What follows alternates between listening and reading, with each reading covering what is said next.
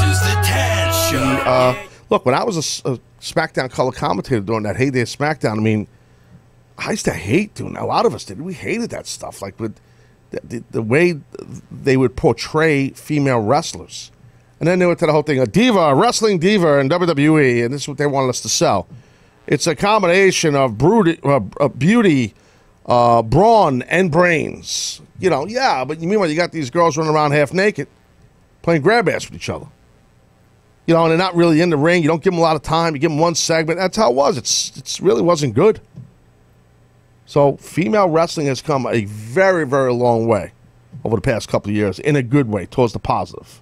So to Kevin's question/point, I don't think we're that far at all from, seeing more of these type of specialty matches from Hell in a Cell, ladder matches, or whatever, Money in the Bank would definitely be a lot of fun to watch. Yep. You know, I got to tell you, I think, look, obviously, the bulk of professional wrestling fans are men. Not all, but the bulk. I don't know the percentage. I'm sure there's been focus groups and companies that have figured this hard out and all that jazz. But I'm just saying, it's a deal where I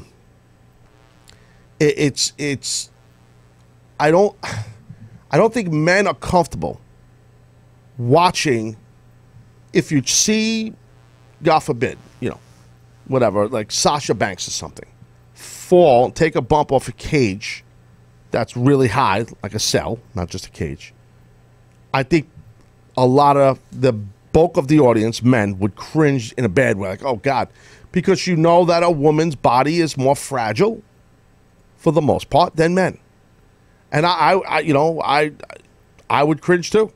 I will if that happens. I just would hope she would be okay.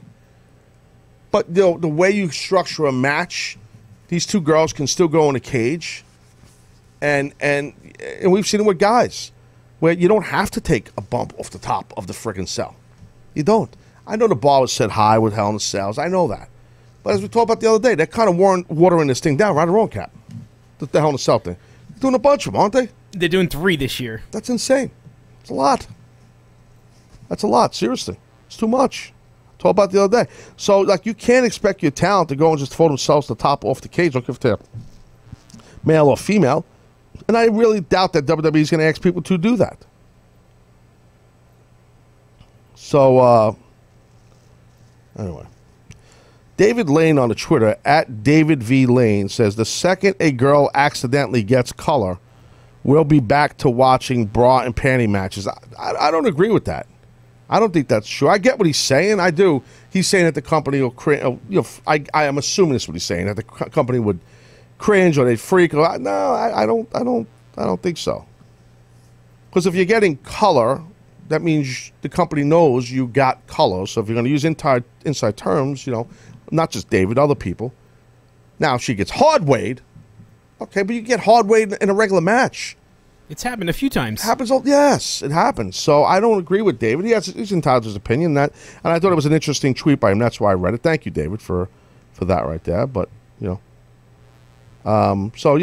don't know.